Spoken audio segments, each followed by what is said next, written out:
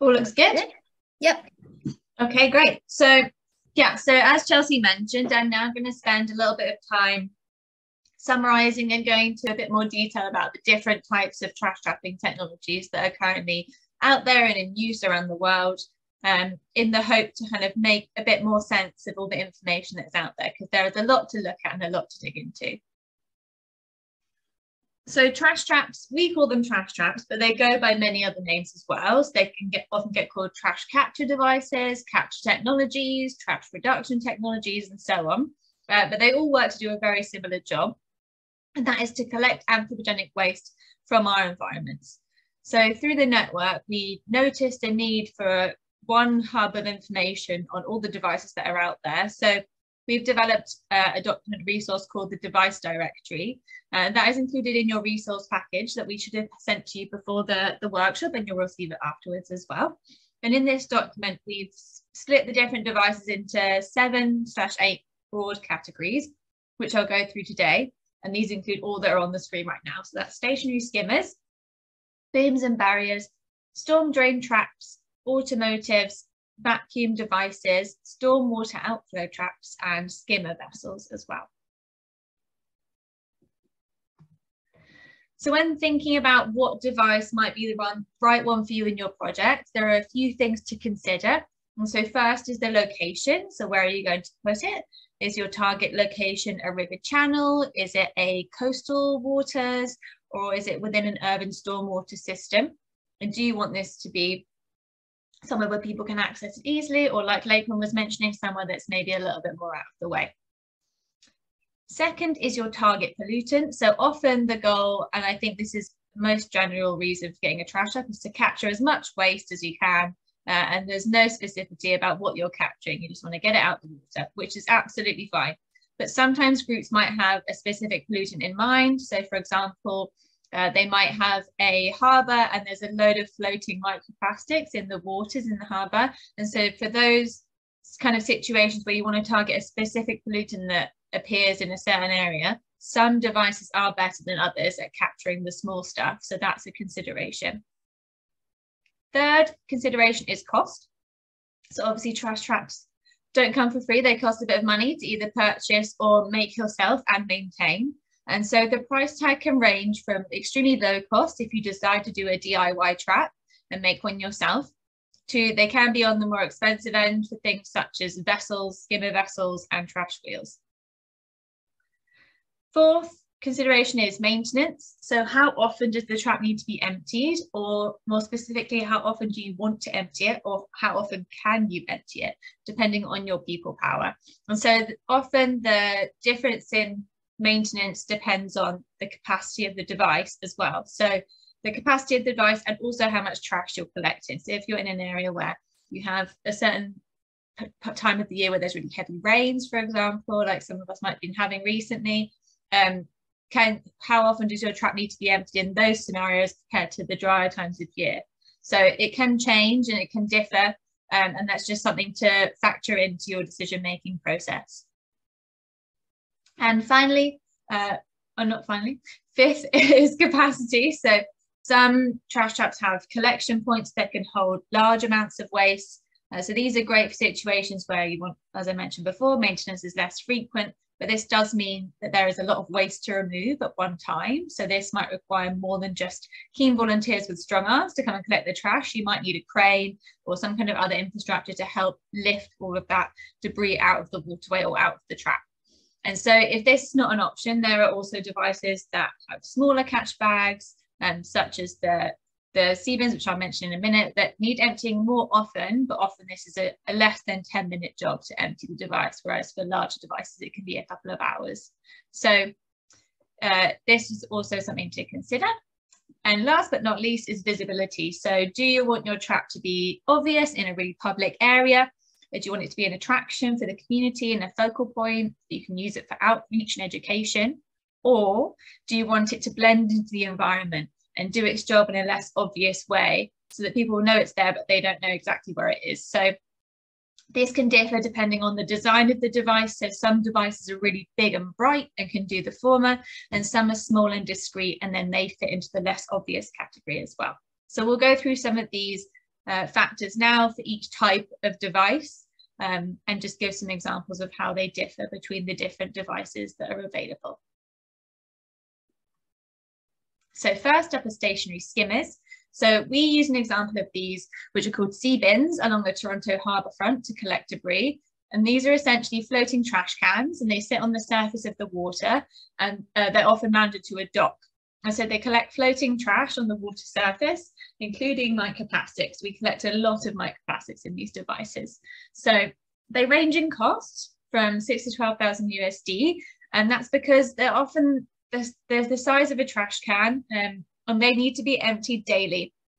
And so at the very least weekly as well, depending on the environment and the type of trash and the amount of trash collected, sorry. So the cost ranges depending on the size. So I mentioned some of the size of trash cans, some are a bit bigger, like the collector in the top left.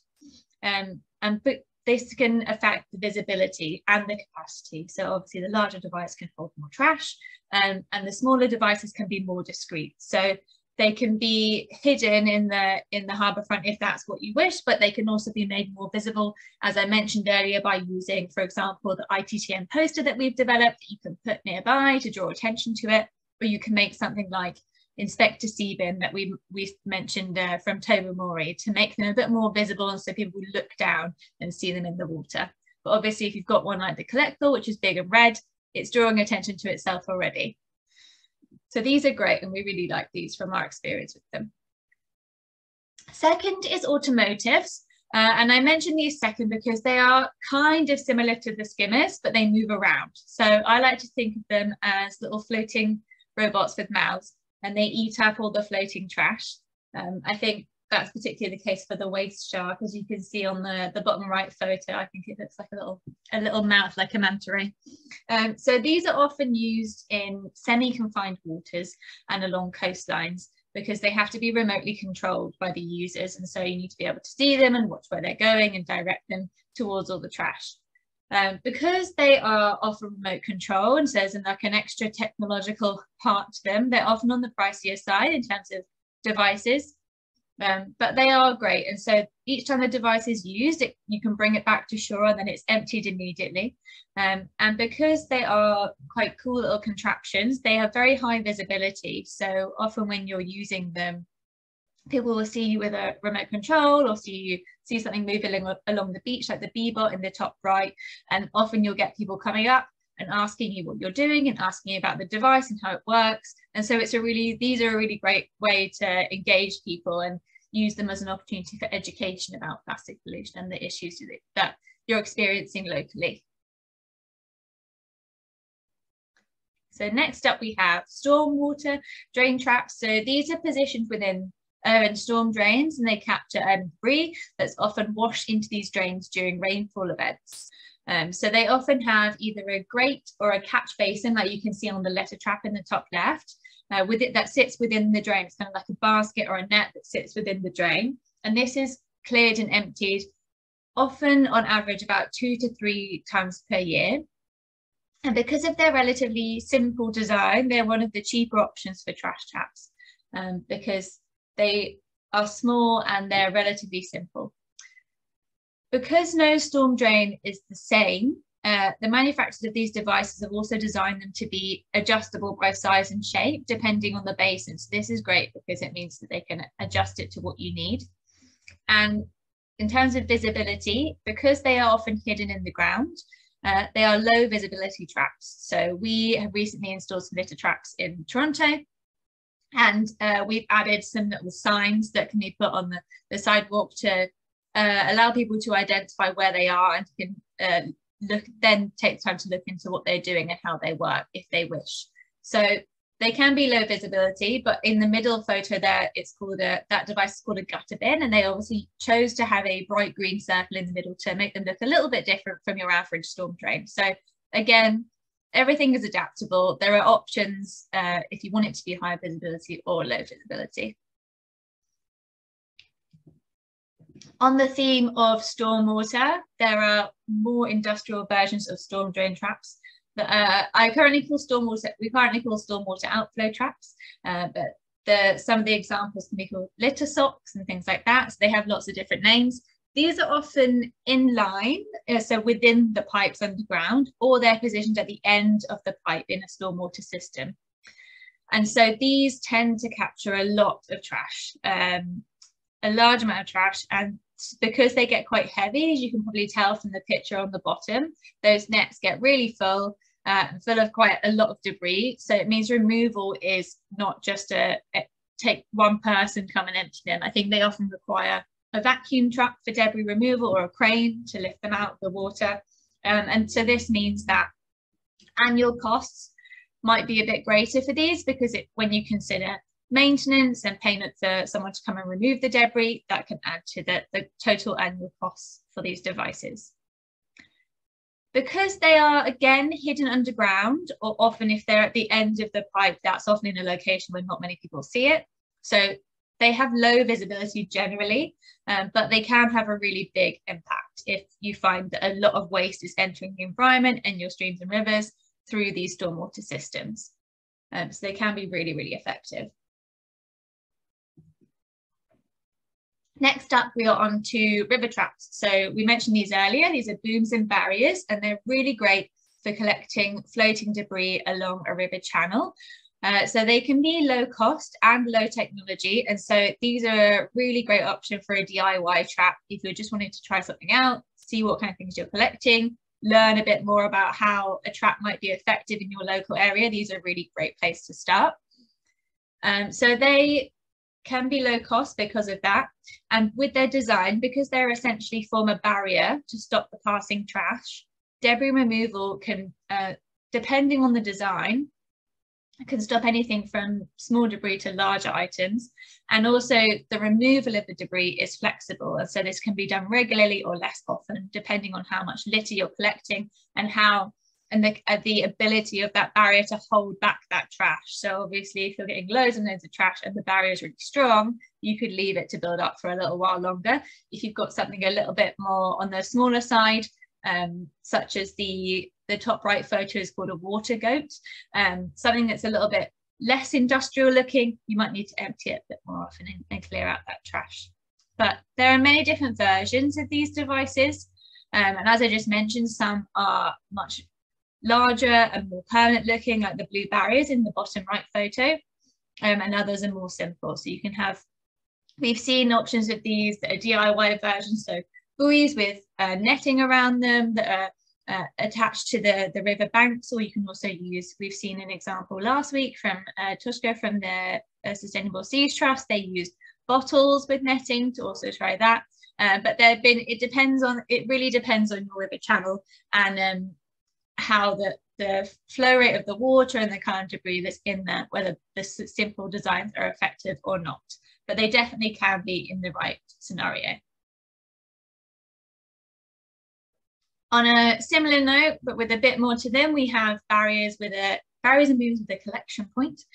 So these work the same as previously with the booms and barriers. However, these have a central collection point. So Lakeram mentioned this as the trap that they're hopefully going to have in Georgetown in Guyana, the Bandalong Bandit, which is on the top left. So these have a central point for storage, which means that the trash is collected in a really simple way so that you can collect it easily. It's all in one place rather than being spread across the channel.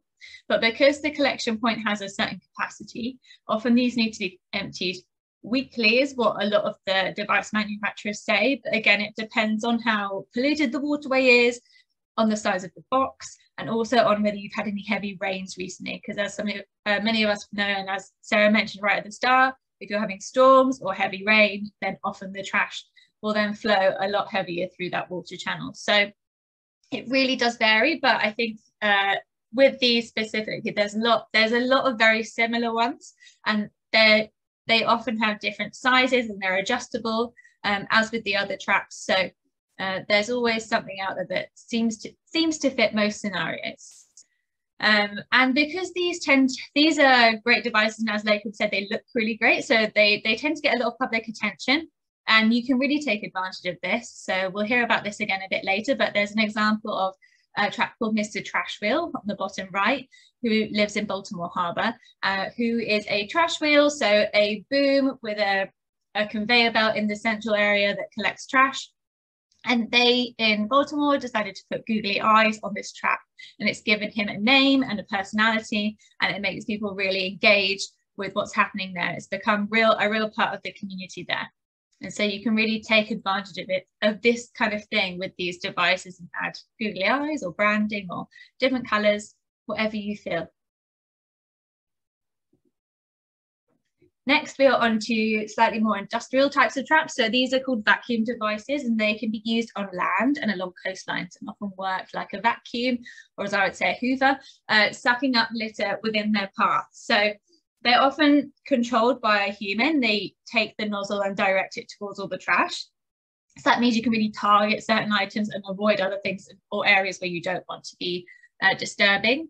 But this means that they are limited by the size of the nozzle of the vacuum. So they can't pick up anything larger than that vacuum pipe. So they're mostly suited to kind of macro debris and smaller fragments and microplastics too. But despite their large size, they're actually not as pricey as some of the other devices, and they have a lot of storage. They can collect a lot of trash with each use due to their larger storage bins. And so similarly to the automotives that I spoke about earlier, because these are man-powered and they're large, they're highly visible, and they are pretty interesting to look at. And so I expect that anyone using these will get a lot of spectators watching and asking questions while they're in use and becoming very interested in how they work and what they're doing. And finally, we have skimmer vessels. So these are essentially boats, and they work on waterways to trap trash and bring it ashore. So they range in cost, which is to be expected, similarly to how boats and other vessels range in cost, and their capacity is often as large as the boat hull. So you can see in the photos on the screen that they've got a kind of mouth at the front of the vessel, and that width is often how large the trash they can capture. So they can probably capture fridges, as we mentioned, and other floating debris as well. Because of their large size, they are high visibility, but because they can also work offshore amongst other boats, they might not get noticed as much as other traps. But same with many of the others, you can add things to them. So the example on the top left for Ocean, they have a blue vessel and they've branded it. So when it's moving around in the waterways and collecting debris, people know that it's associated with their organisation. They can assume from that what it's doing and why it's there. So again, very adaptable, but these are on the largest side of the devices available, I'd say. So that was a lot of information, but as I mentioned at the start, we've written it all down in our free resources. So we have our device directory, as I mentioned, which has got all the information about these devices, their cost, the websites to contact the manufacturers, where the distributors are located, if that information is available, and how they function. And we've also got some other resources that we have to help you along the process of planning and deciding what trap might be best for you, because this part of the process is really important to ensure that you've got a successful project later on. So in thinking about the location, Raphael mentioned this briefly earlier, we've developed a visual audit protocol where you can go into the field and assess your waterways and visually count and categorize the types of debris that you're seeing floating in your waterway in your target location. So if you've got 3 or so locations like Lakeham had, you can go and do a visual audit, which they have done, and compare between the locations. So you can decide on the type of trap from this. Say you're getting loads of large items like tires and things floating in the water, put in the waterways or ending up in there, and then you can adjust accordingly. Or if you're getting loads of bottles, floating bottles and things like that, then you can decide on a trap that might be most appropriate for that. And then to tie these things together, we've also developed a project checklist, which is essentially a sort of step-by-step guide for a successful project, all the way from these really initial first decisions about what trap you're going to use and where you're going to put it, to thinking about how the device might be used and maintained in the long run. So what stakeholders should you involve? Would you like to involve? Who will be maintaining the trap? Who will be purchasing the trap? Who will be doing the waste characterization and data collection, should you choose to do that? Who will be working on sharing that information and educating the local public and community. So these are all things to think about, and it just serves as a really, well, we feel it serves as a great step-by-step checklist to make sure that everything is considered at the start. So this should help the project be sustainable into the future. So I think that's it from me, but I will stop sharing my screen. Thank you.